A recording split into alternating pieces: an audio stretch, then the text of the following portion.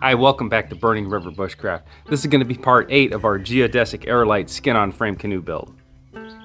So if you haven't seen the entire series, I've created an entire playlist. I'll put a link in the description below. Today's step, I just got the skin on, and at this point I'm actually going to be fitting it and shrinking it in.